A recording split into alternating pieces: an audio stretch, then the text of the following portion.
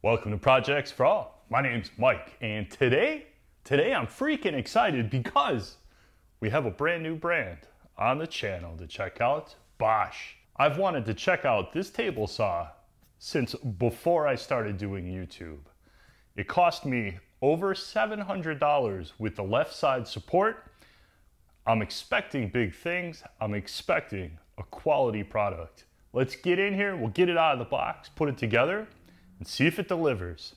If you want a close look at the stand and how it goes together, or the fence and the trouble I had with it when I first took this out of the box, there's a video for that. The link's right here. Part 1 is the stand and the fence and my experience with their customer service about the fence. So if that's got your interest, check that out. That's the first video to this. This will have more detail about everything else. We've got a lot of stuff to talk about with this saw, so let's get rolling. We'll start on the front like we always do. You get a power switch on, very nice big off paddle. There is a way to lock this down that's hilariously unconventional. There is a tab behind here. You take it and flip it around and it blocks your on switch. Now, this slot is freed up, and if you push this in, there's a spot to put a padlock. So if you're gonna put this in a school, or you have an orange cat at home that you do not trust, you can lock this thing down. To switch it back, slide this back, just stick your finger in there, and push the tab back in, and it flips back around. And it locks in, there you go. You have your blade height adjuster. Just like every saw, you have up and you have down. To bevel your saw, you have this nice big red pointer and a nice big fat easy to read scale. That goes to the left and your bevel's free. You can set your bevel. It's got stops for 45 and 0 that appear by the scale to be off. So we're gonna check that. Locking it, flip it back up. Nice and secure. You would think this lever is to lock and unlock your fence, because that's kind of what we've all gotten used to, but it's not. It's for the table extension. Your fence is free whether that's locked down or not. But when you unlock that, you can slide your whole table extension over and technically still move your fence around. But we're gonna spend some time talking about this. On the right side of your saw, you have a couple things going on. You have obviously your handle to unlock your stand, to fold your stand. You have your kickback pawl here, which is a little bit tight. Mechanism looks like that. And you have your blade guard. Blade guard unlocks. It's got a nylon hoop here. Behind the storage for your riving knife and for your blade guard, there's a metal stud here, holds your wrench, with enough space here for at least a few blades extra if you want to take them. Also right here, Allen key, nice and long for making adjustments, fits in a hole right here, and there's a grommet you stick it in. And then you get a place here to store your fence if you're not using your fence. It doesn't, at least on mine, fit very tight, and I wouldn't want to keep it here when I'm moving the saw around, but it is a fairly secure place to stick your fence if you're going to not be using it for a few minutes. On the back side here, we have a cord keeper. Short cord, I would guess, is about, 6 feet long. Pull this bracket up, and you can tilt this out, and this is your fence extension for ripping thin pieces. And it fits right in like so. Dust collection is really shallow. It's metal, which is nice, but it does not stick out very far. I mean, not far at all. And it's gonna be kind of difficult to screw something down to this. There's a metal plate here. Let's have a look when we bevel our saw. So that metal plate rotates to block that space. Here on the left side, more stuff going on. We've got a space for our miter gauge. Miter gauge is metal. Oh, metal. A miter gauge that we might actually find usable on a job site saw, I'm actually kind of excited. So I knew kind of going in, because this is Bosch, it's going to be unique and it's going to have some oddball designs. It has this spring-loaded plastic bracket that allows you to pull this through in this channel. The front of your saw is here, so you're pulling this backwards, or I should say it fits in there backwards. The handle would make more sense if it was on this side. However, this is the way they designed it. It's totally goofy and I love it. The miter gauge just press fits down in that slot right there. It holds it in there pretty tight. I don't think it's going anywhere. So I took the fence off here so we can look at this tabletop, which is yet again another oddball design. This is just under 22.5 by about 30 1/8.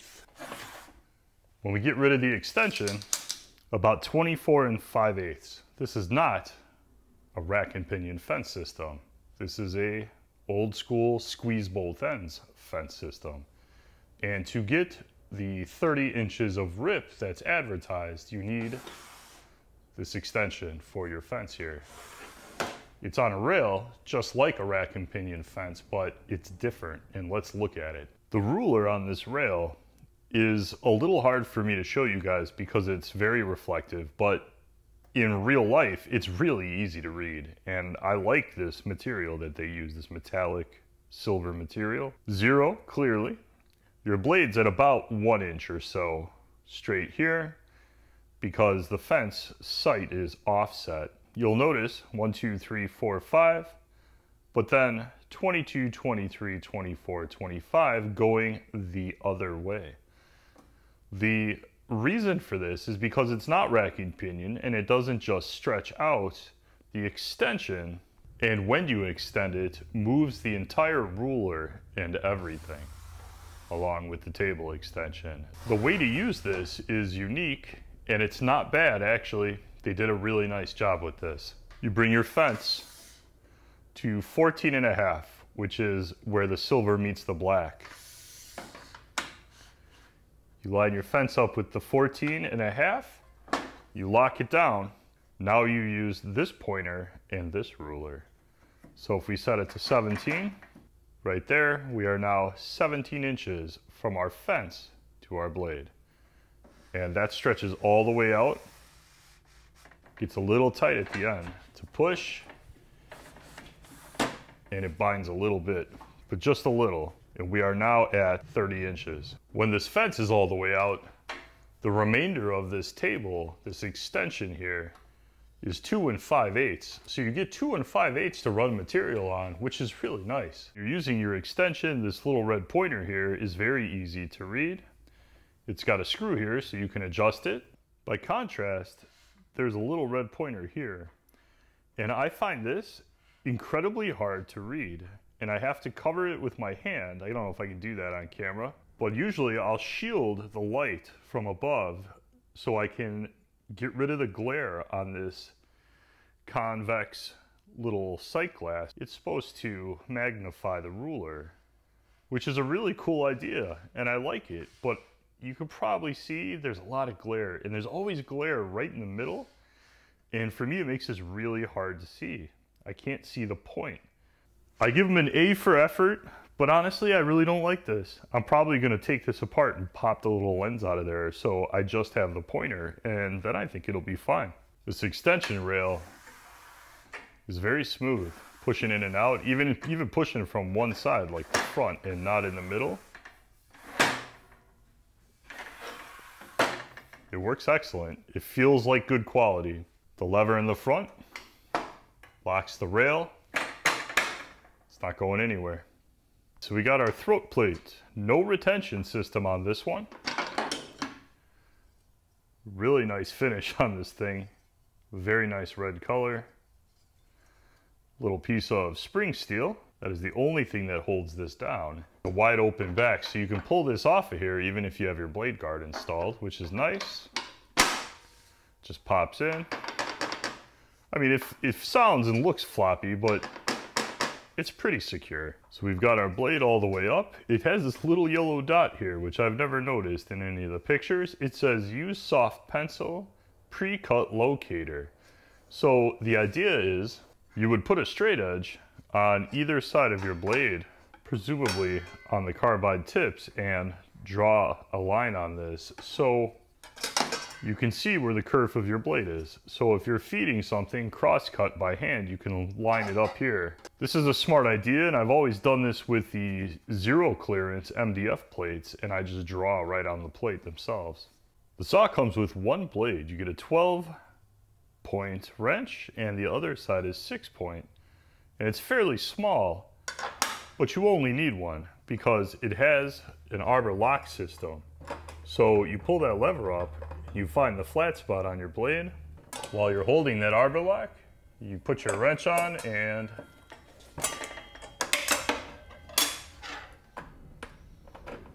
Arbor nut, big fat keyed washer. That thing's huge.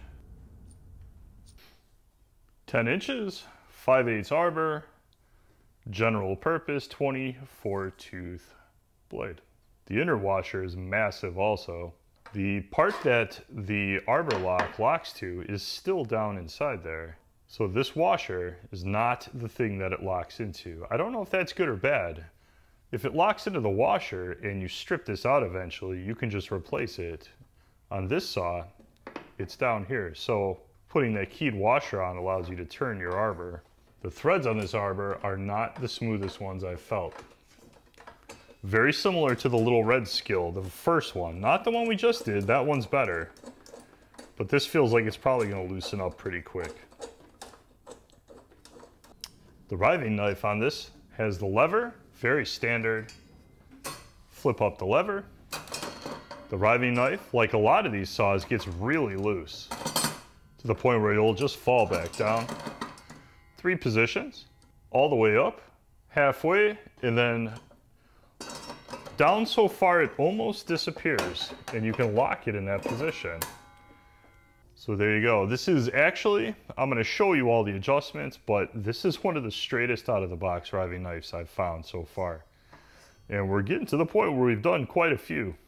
So I have the left side support for this, not the rear. I didn't buy the rear on this because honestly I'm not going to use it. The rear looks very similar to the design of the side. We'll put this one on and let's see how this fits. Couple brackets, nice aluminum, and a couple rods. I have no idea why they're different lengths. We're gonna find out in a second here. These brackets are not the same in that one's got this rib on the side here and accepts the locking knob. This will be the one that goes in the front. This will be the one that goes in the back.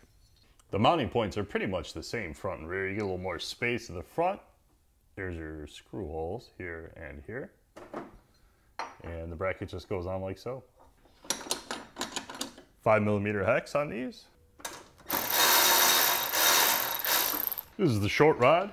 The long one's in the back here. There's a couple C-clips that fit in a slot in the front here and then one in the back. Limits the range of motion. And then we'll install our plate. You get a washer and then a washer on the outside. And a bolt. These are going to be tough to thread because this is just free floating. All right, there you go. Nice and loose. Tighten everything down. 10 inches from the table. Really can't beat that. It's like it's not even there. And then it just tightens down, one little knob. Nice and secure. Riving knife adjustment. Mine is as perfect as you could possibly get. I have the carbide tips up against the fence here, just gently. And this riving knife is just a hair away from this fence. It's exactly in the middle of these carbide tips. This is always nearly impossible to show you guys, but here is your riving knife right here. Carbide tips. You can see the carbide tips are perfectly aligned with that riving knife. It's impressive, actually. This is your riving knife adjustment. This is exactly the same as the skill saw.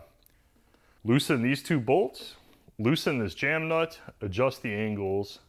They tell you to put a piece of paper between the fence. I find that nearly impossible to make work. I was able to align the skill saw by just moving it with my fingers and tightening things down. It's very fidgety. It took me about 10 minutes. It's doable, but it is not ideal. We're gonna check the alignment of the blade and the fence. I'm gonna tell you the fence is gonna be spot on because I already solved this problem. You can see the video of me calling customer service because this was not adjusted right from the factory. And I just wanted to see what customer service would say about it. So they solved this problem. See the link up here for that video if you want to see how to perfectly align this fence. The blade, we're going to check right now. Let's do it. So our blade alignment, I had to put the short way again. Because this is a job site saw and these riving knives are captive, I could not get this. It was real close. Like all I needed was another 1/4 inch, but here we are. The span here is 6 inches. I have this set to 0. That is what I expected from my Bosch money. Straight out of the box. 6-inch span, as perfect can be. I wish we could do the 10-inch the long way, but it is what it is. Perfect.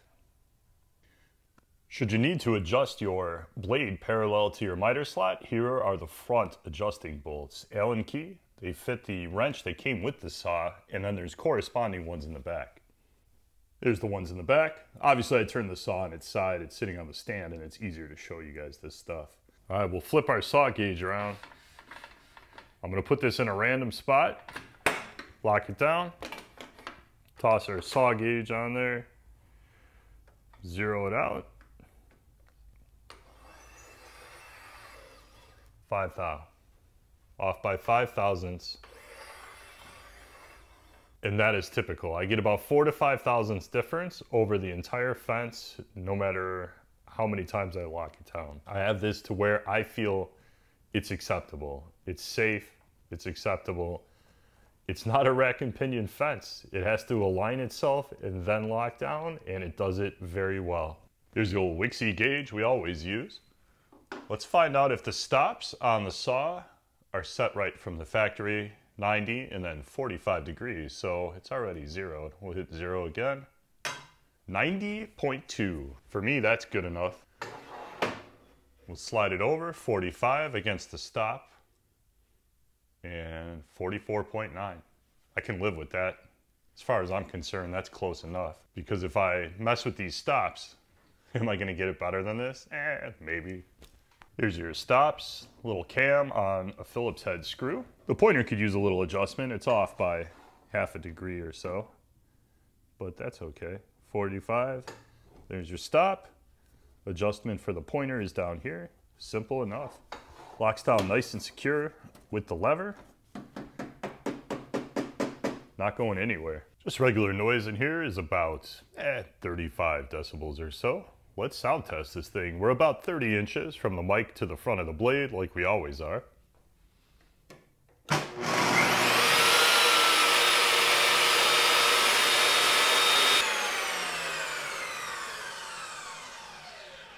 It's not the noisiest one we've heard for sure. Before we start cutting, let's have a quick look at our miter gauge. We got a piece of aluminum stock with a metal disc to hold it in the slot. The miter gauge itself is all metal. All metal. Plastic on the bottom, probably to help it slide. It's got a metal pin that fits in here, and then the knob is plastic. It's got a washer, and that's what holds it all together. It screws right down in there. It's got some very easy to read numbers. Slides nice and smooth. It's got stops that are adjustable with a little jam nut and a Phillips head screwdriver. Metal pointer. This thing's nice. Really nice. It's got a tab. Flips over. That you can hit 90 or 45. And it looks like it's adjusted pretty dang close from the factory. No holes and no slots to put a sacrificial fence or some additional fence on this, which is the only disappointment really. But honestly, you could drill your own holes if you wanted to and attach something to it. Let's check how accurate it is. All right, so we flip our little tab up, put it up against the stop, tighten it down, 90 degrees. And tough for me to show you guys. It is off by the tiniest little hair. I think the issue is this little tab. This little tab is not very tight. So while its intention is good, it moves just a hair. I mean, like probably half a degree over when you slam it up against it. So probably real good for the job site and just fine. You could also compensate for that little bit of wiggle by adjusting this. So you could move that out of there. All right, enough screwing around. We have a 1/2 inch plywood, a 3/4 inch plywood, 1 by pine, 2 by, we're gonna rip in half. We got some red oak. We have the 0 clearance plate. And we have the dado plate. So let's run this easy stuff through there. I'm sure it'll do just fine, but we'll find out. And then we have this 4x4. We're gonna run 3/4 wide by 1.5 inch deep dado through this. That is green treated. That, in my opinion, is still a good baseline for how much power these saws make. So let's get it done.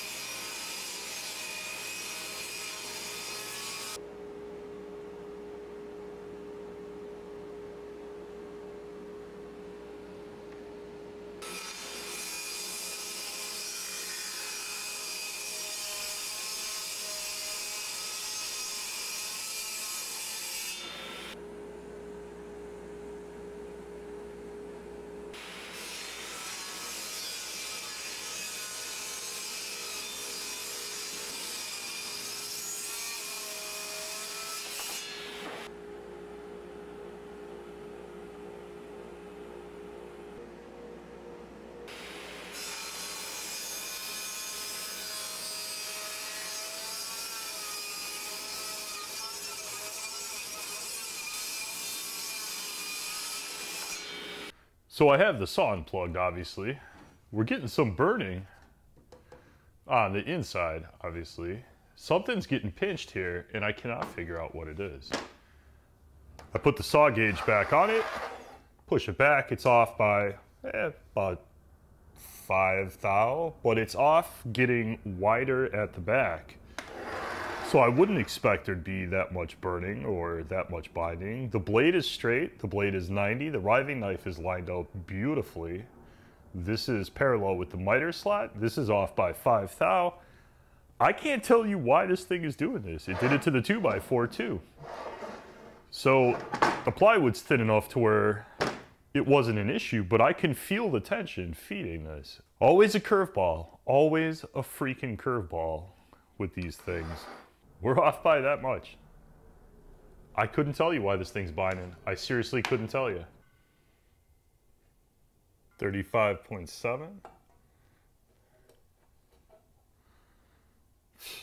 35.66. That's exactly what the saw gauge is telling me too. It's the one angle I always forget to check and always forget to show you guys.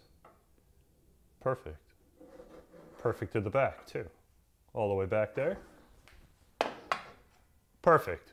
Why is this thing burning wood? Why? This doesn't make any sense.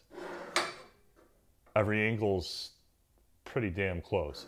As good or better than other saws we've done, and we haven't had this problem. So what is going on?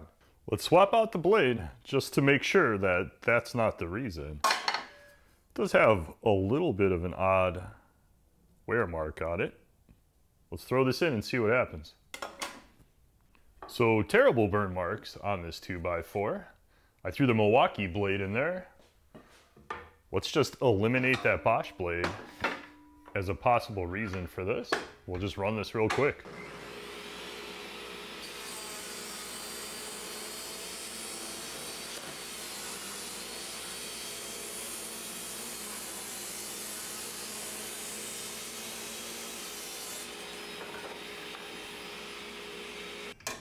Something is up with that blade, man. Because zero burn on this one. And I pushed it a little faster than I should have, but there was no binding. I didn't feel the binding I did when this blade was in there. So let's run the red oak again just for fun and make sure. All right, there's our burn marks on our red oak.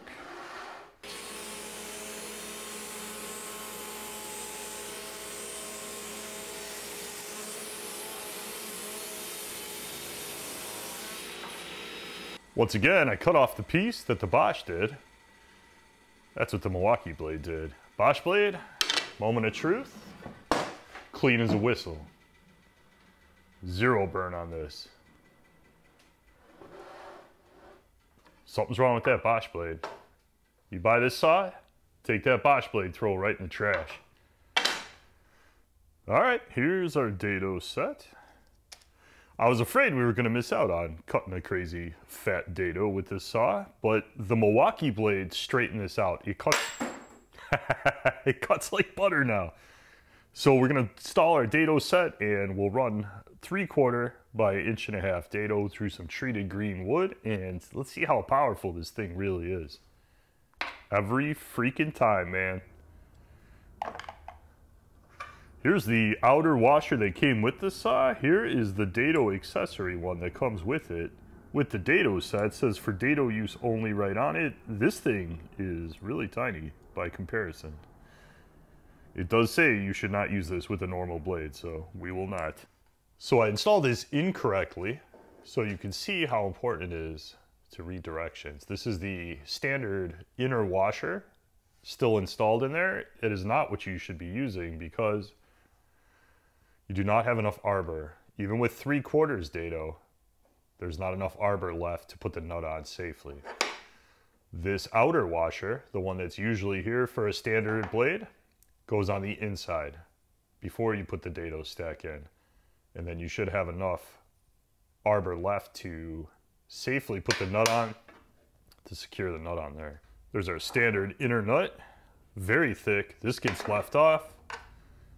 There's the thinner outer washer, gets swapped in. Now we put our dado set on, and then we use the thin washer for the outside. With the nut, we should have enough arbor left to safely put a nut on here. There you go. Inner washer left out. This big fat guy, leaving that out. We got arbor sticking out past our nut there. Let's see how much power this saw's got.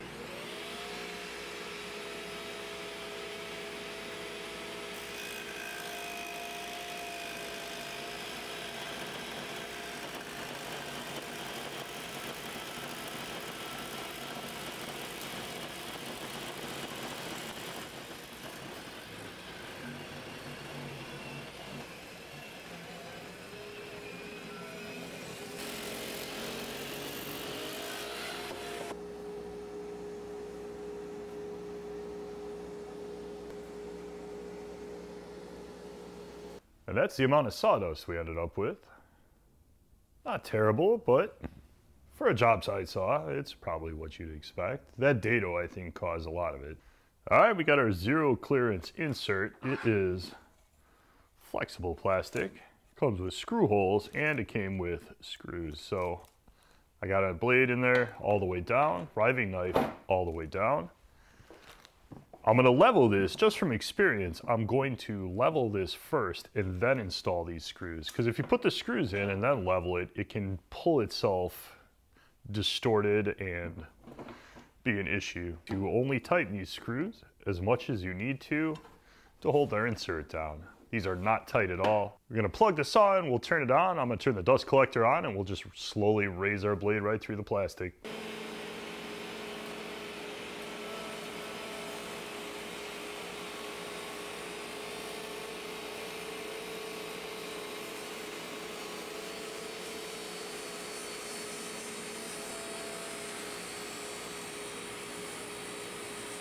Well, I took this back off to pull the riving knife back up and promptly lost a screw, probably down the dust collector. So yeah, turn your dust collector off when you're messing around with your stuff. Here is the safety equipment.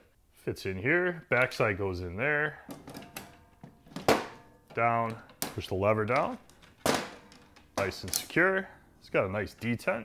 Fits in this hole back here. It's pretty simple. So let's run one through with the zero clearance and the safety stuff on. See how it does.